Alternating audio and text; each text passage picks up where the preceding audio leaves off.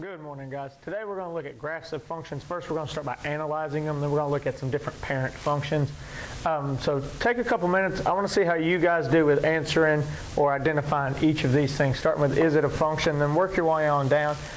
So let's see if you can kind of figure out just by the names of them and looking at the way the graph is done, what each of these would be, and then I'll come in and we'll talk about what they actually mean. So pause the video, take a couple minutes, and see if you can identify all of these things. So hopefully you were able to come up with all this. Let's check and see how you did. So first thing, is this a function? So we go through and we look at a function. Think back to what you did in Algebra 1. Graphically speaking, we determine if we have a function by seeing if it passes the vertical line test. So what I asked myself, is there any vertical line that could be drawn on this graph that would intersect the graph more than one time? Because we know a vertical line represents all the x values, all the y values for a specific x value. So, for example, if I drew a vertical line right through this portion of the graph, at this x value, whatever it happens to be, see how there's only one point on the curve associated with this specific x value? So that vertical line test, or that vertical line intersecting one time, tells me that there's only one y value for that one x value, and that meets our definition of a function. And that's because every single vertical line, because there are infinitely many vertical lines between here and here, every single vertical line, because of the shape of this graph, would only intersect one time. So yes, since it passes the vertical line test, we can say that this graph is the graph of a function. Domain and range, very similar to what we talked before with domain. We're just looking at it graphically instead of algebraically as we did in the last lecture. But domain is what's my group of numbers that I can plug in. What are my possible x values that actually produce a y value? So that's just the x coordinates from every point from here to here. And that's just going to be from -5 up to 6. As we can see, the graph is continuous. There are no gaps in the graph, horizontally speaking. We don't leave any x's out. I didn't come to -1 and then stop and then jump over here to +2 before I start graphing again. No, every single x value from -5 up to 6 is represented. Now, notice how we have an open circle here at 6 instead of a closed circle like we do on the -5. And that open circle is just like it is when we do inequalities. You do an open circle on your number line. That shows that we're getting as close as we can to that 6, but not actually including. So that's why we bracketed the -5, because we actually have a point at -5, and we parentheses, like that's a verb, put a parenthesis on the 6 to show that we're getting as close as we can to the 6, but not actually including the 6. Range is the height of the graph, and realistically you just have to look at the curve if you want to get the graph. Say you were given the equation of a function, and they said what is the range, you're just going to have to look at the graph of that function to say, do I have a highest point or a lowest point? Because that's what range is. It's all the y values that get produced from a function, from all those inputs. So it's all the possible y values that get produced. And so if I don't have a highest or lowest point, then it's -infinity to +infinity, assuming we don't have any graphs or chunks missing in between, which could potentially happen with a piecewise function or some other type of function. We'll look at some more of those later on. So it's all the possible y values, or all the y values that get produced by inputting all those elements of the domain. So in this case, you can see our lowest point is at -5, highest point is at +6, and you see we have no gaps in the graph. So every place we have a y value, there is some portion of the curve associated with it. So all values between -5 and 6. So, and we're including those two y values because we actually have points at those y values. Intervals of increase, decrease, and constant are pretty straightforward. Intervals of increase is where my y value, as my x values go from left to right, my y values are increasing. So from -5 to -3 on my x, my y's went from 3 to 4. So that was an interval of increase. From -3 to -1, my y value stayed constant at 4, so -3 to -1 is an interval of constant. From -1 to +1 on my x, my y's decreased from 4 to -2, so interval of decrease. From 1 to +3, my X values went from 1 to positive 3. My Y values went from negative 2 to 6. So 1 to 3 is another interval of increase. 3 to 5, we went from 6 to negative 5 on the Y, so 3 to 5 was an interval of decrease. And then from 5 to 6, our Y's went from negative 5 up to 2, so that's an interval of increase, 5 to 6. And remember, we're just putting union between all of those intervals to say we're grouping them all together because all of them satisfy whatever it is we're looking for. Why are we not using brackets if we actually include these points? Well, the reason is because at that point, we're neither increasing nor decreasing. That's kind of where we transition from an increase to a decrease or to a constant area. So we're not doing anything at those points. It's all between those points that we're actually, the increasing and decreasing and constant is going on. So that's why we're not going to use brackets on any of those. So you'll never have brackets on your intervals of increase, decrease, or constant. Maximum, we know what that is. It's a high point. Maxima is just the plural of that, as if I have multiple ones of those. So relative just means if I looked immediately left and immediately right, I'm going to get points lower than this. So if it's the relative maximum, that means everything to the left of it, everything to the right of it. Sorry, immediately to the left and immediately to the right are below it, have lesser Y values. So if we look, 3, 6 is the only point that's a high point. That's a peak. Because immediately left and immediately right, we have lesser Y values. This negative 3, 4 or the negative 1, 4 look like they could potentially be relative maximum. But if I look to the left of negative 3, the Y values are below it. But immediately to the right of negative 3, the Y values are not below it. Okay, see how the Y value is constant there? So that means I'm not looking at a relative, I'm not looking at a maximum nor minimum. So relative minima, same thing. Immediately left and immediately right, the Y values are higher or greater than what we're looking at. So at 1, negative 2, to the left and to the right has greater Y values. 5, negative 5, to the left and to the right of that has greater than negative 5. So that's why those are my relative minima. My global just means not immediately left and immediate right. It means everything to the left and everything to the right. So not every function has a global maximum or minimum. Not every function has relative maximum or minimum. It just depends on the curve.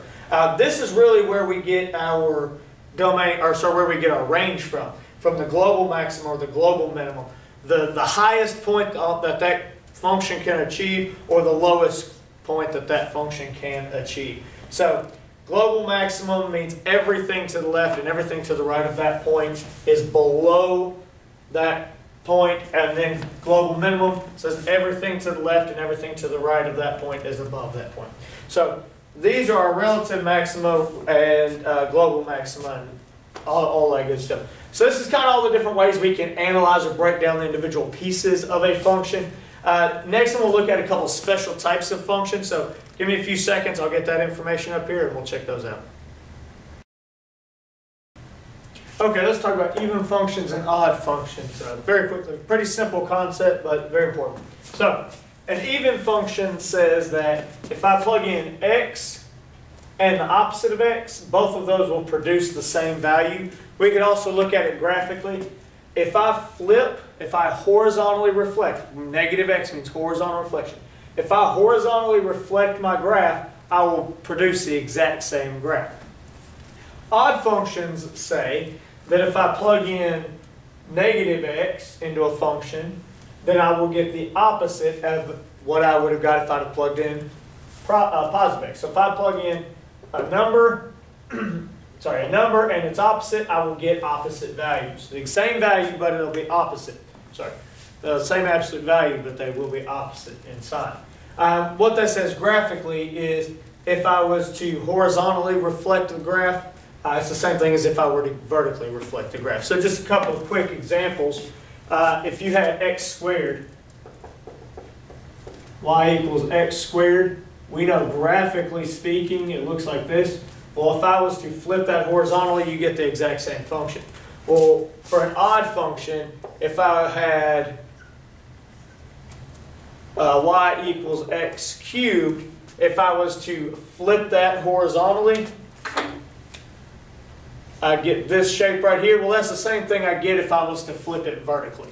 So that's graphically what's going on, or we can look at it as plugging in the opposite of a number and getting the same thing, or plugging in the opposite of a value and getting the opposite result.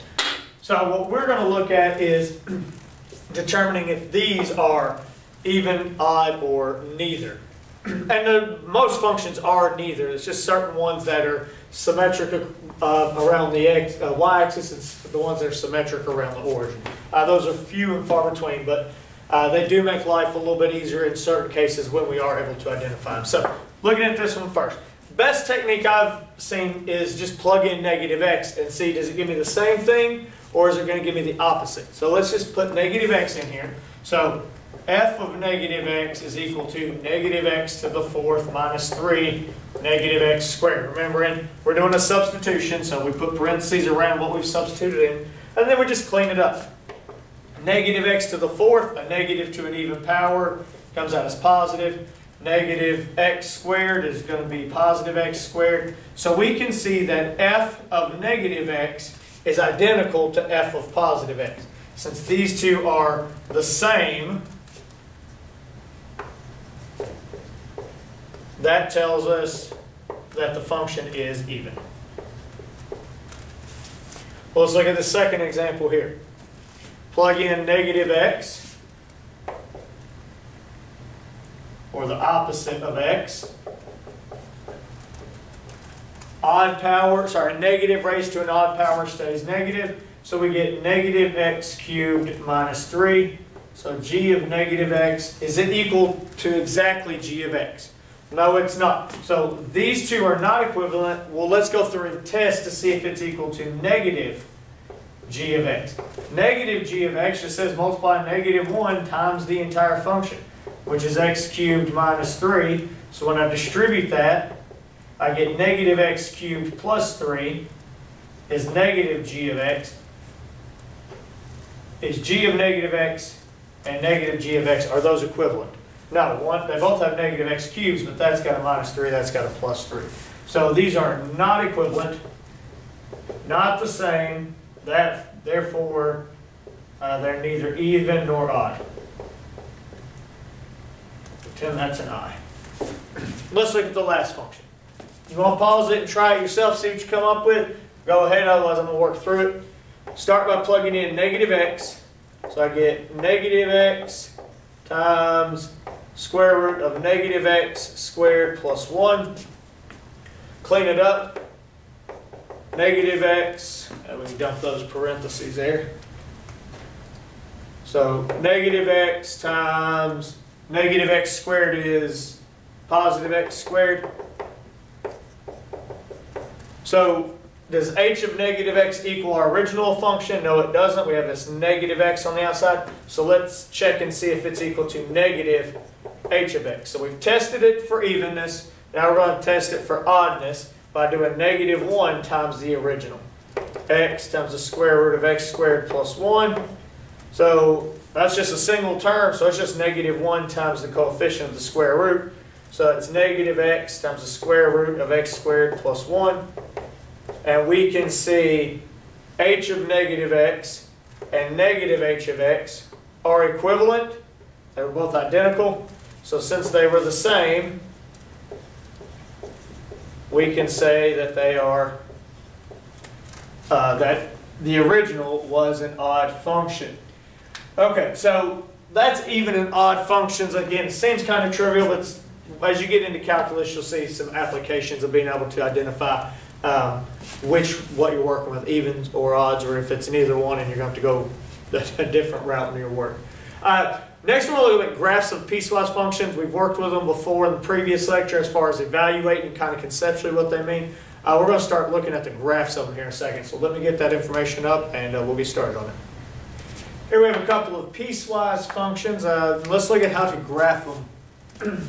So if I've got this, remember we're going to graph, it's two different graphs. We'll only use a specific portion of it depending on what the interval of the domain that applies to that function is. So what I always do is I just graph both of them and then we, again, highlight the section that we need to. So I'm going to start with x squared minus 4. We know we have a little, it's a simple vertical shift of our x squared function. So just going back, shift it down 4, 1, 2, 3, sitting at -4. No stretches, none of that stuff. We know that we're up 1 over 1 in both directions. So I would get something that looks about like that.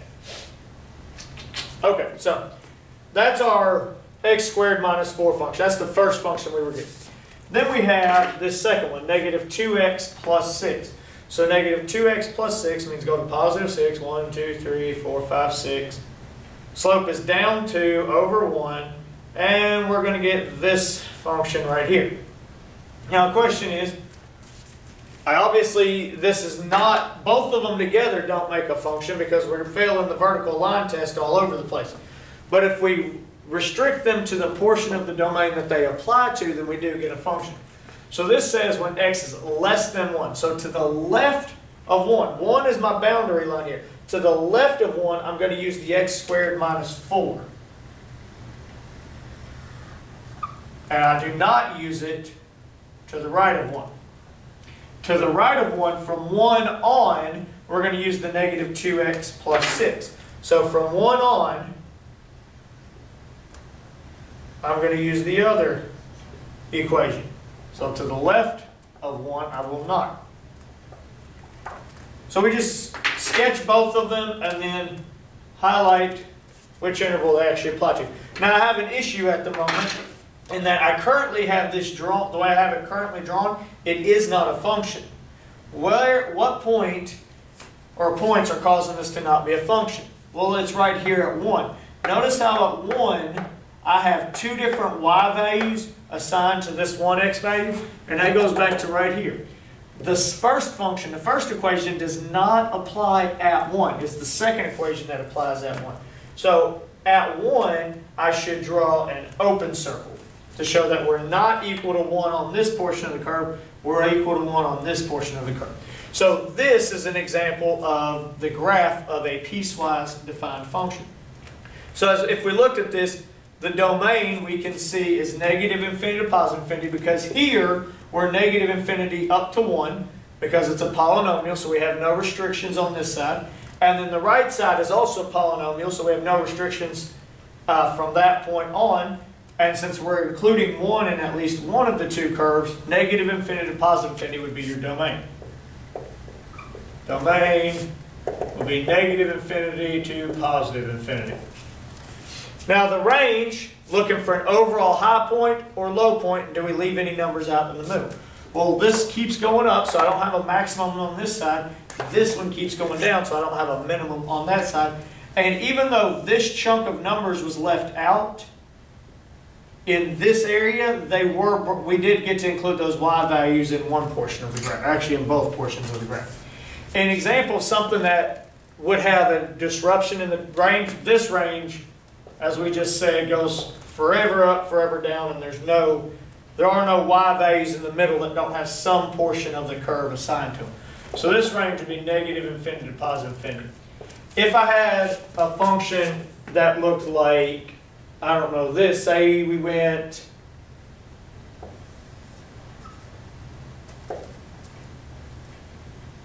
from here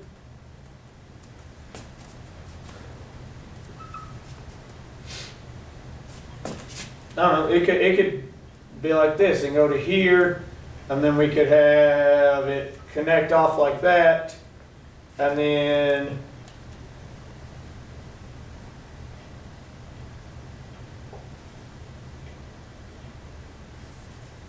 something like that.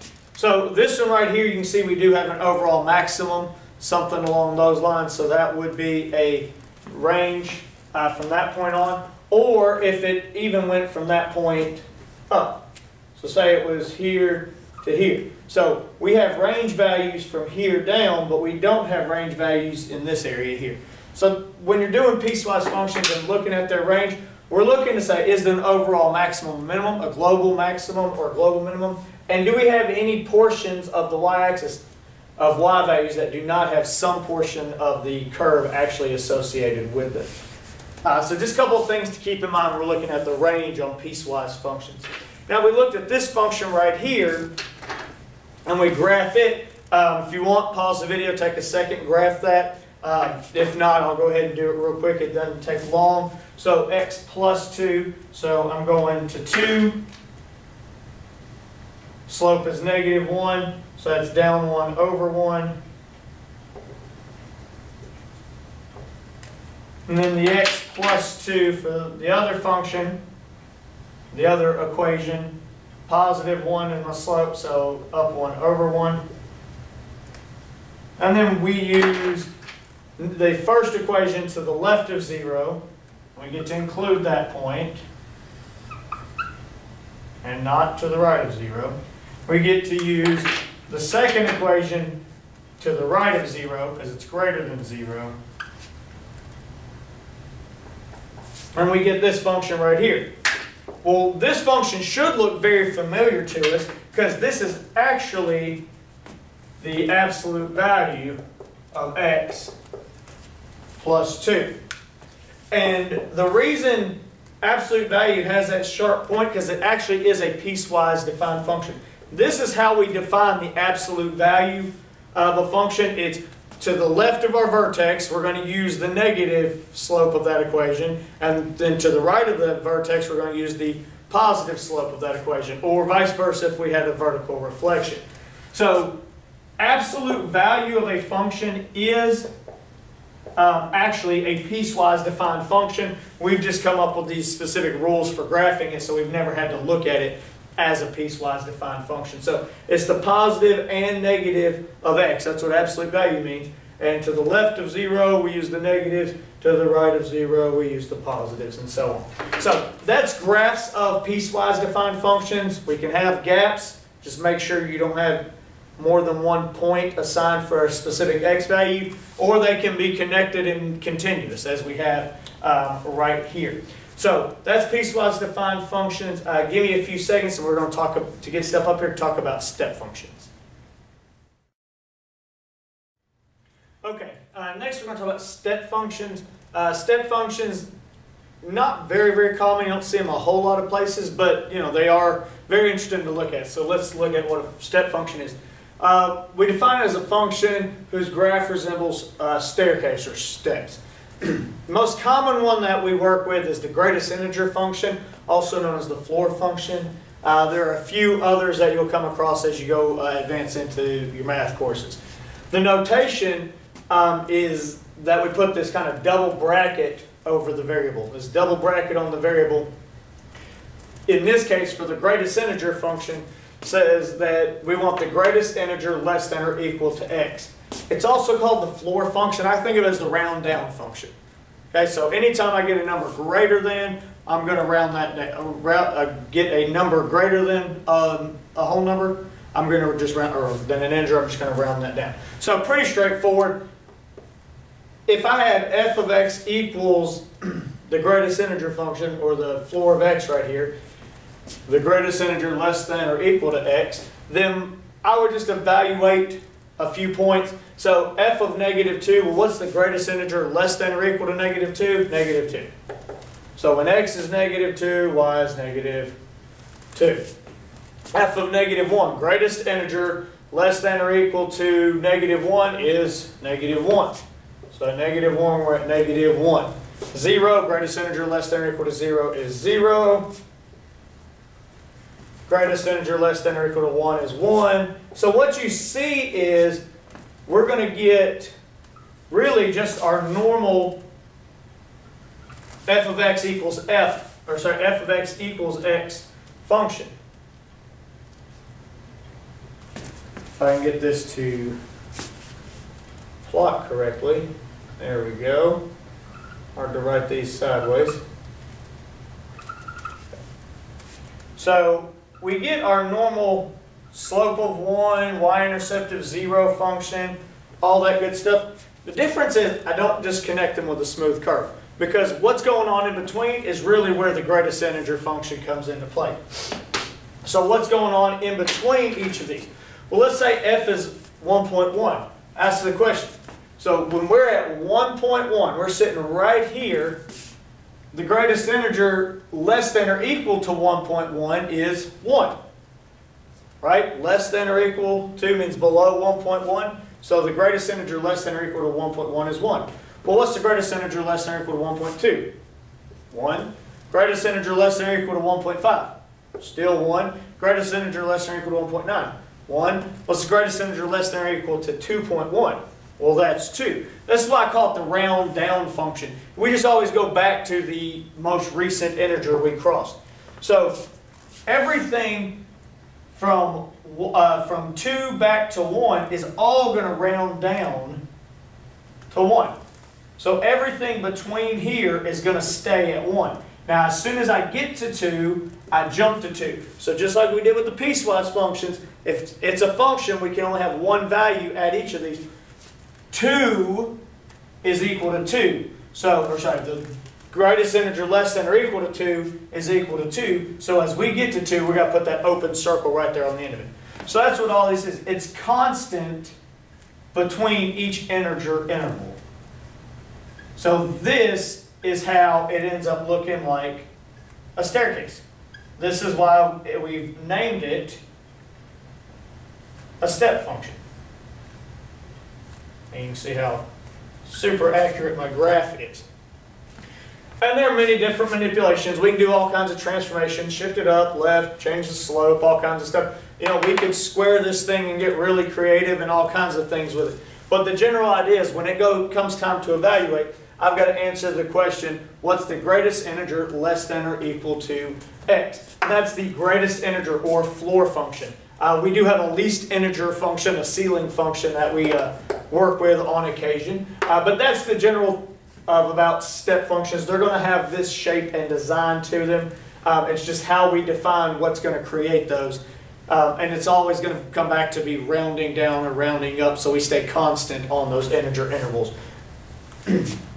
So I guess we realistically could write a function that we could just call it a rounding function. It says if you're, less than 0.5, we could round down, and if you're more than, you could round up. So anytime you're not taking the value as it is, but you're rounding it off or moving it back to one integer or the other, or some predetermined value, that's going to cause these stair steps to happen. So very interesting, kind of fun to play around with. That's step functions. Last thing I want to talk about in this lecture is just some parent functions, just kind of give you a general idea of what functions look like in general. It's just a recap of really all the functions we've talked about to this point in the year. So give me a second, I'll get that stuff up here and we'll chat about them. Real quick, something I do want to talk about on this that I forgot to point out, domain and range. We can see we're accounting for every single x value. So the domain is still going to be negative infinity to positive infinity. But the range is, we can't write in interval notation because it's discontinuous. There's gaps in the range. There are no in-between values. It's all integers in the case we're talking about here. So the range in this case, we could not write in interval notation because we don't have continuous intervals. They're actually gaps, vertical gaps in the graph. And so our range, we would just have to write as all integers. Because the y values are only occurring at the whole number, integer increments. So we would write all integers or the set of all real numbers such that they're integers or blah, blah, blah, however you want to do it. But this is one where the domain or the range has been manipulated a little bit. There's no maximum or minimum, so we're still covering positive infinity but negative infinity, but we're only counting the integer values. Okay, real quick talk about parent functions. Parent functions are just functions specifically of your really simple polynomials or your simple rational function, your constant function, absolute value function, and so on. It's the things that we haven't added or multiplied or negated anything to. It has the one basic operation of we're squaring this item, or we're cubing this item, or we're taking the absolute value of this item, or we're taking the log of this item. We haven't done any of that other stuff to it. We're taking one operation and one basic operation and performing it on it. That's the parent function. And the really nice thing about parent functions is they all work in the same little 1 by 1 box, or -1 to +1 box. So that's where everything starts, because if I plug in +1, I get +1. I plug in -1, I get -1. So we have this box, and then the transformations we're going to talk about later on, and we've talked a lot about previously, but we'll focus more in terms of these general parent functions. Transformations all just manipulate that -1 to +1 box. They'll move it up or down, left and right, or they'll compress or stretch that box out. But this is your basic, everything starts in this -1 to +1 relationship. So very important that you recognize that all of these are -1 to +1 boxes that are established here, with the exception of the constant function, because that's just a horizontal line at whatever your constant happens to be. I guess realistically we could have written it f of x equals 1, and then any multiplication of that is, I guess, shifting it up. I don't know. It gets weird when you talk about constant functions. So it doesn't stretch it out, but you would have to have a shift to move that 1 up or down. But we're just going to say the constant function is the only one that doesn't work off the 1-by-1 box like all the other ones do. And then we know our stretches would mostly impact that, but the shift will change that. Still the same size, but then moves it around. But we'll get into that when we talk more in depth about transformations. But just really good to know, to see how the curve is what changes, but the location and the size, it's just how they fit within that single -1 to +1 box. So these are all of our basic parent functions. We've got exponentials and logs down there also with square roots and so on. Okay, that's it for graphs of functions. A whole lot of stuff that we talked about. Talking about maximum, minima, vertical line test, domain and range, especially the range when we're talking about the graphs. Parent functions, piecewise defined functions, step functions, a lot of good stuff in here. Go back and watch it again if you need to. There's a lot of terminology in here you need to be familiar with, but get all that, just get all these notes taken down, and we'll go really in depth with it in class and try to clear up any issues, because like I said, I know I just crammed a lot of information into this lecture. So see you in class tomorrow, and be ready to talk about all this stuff.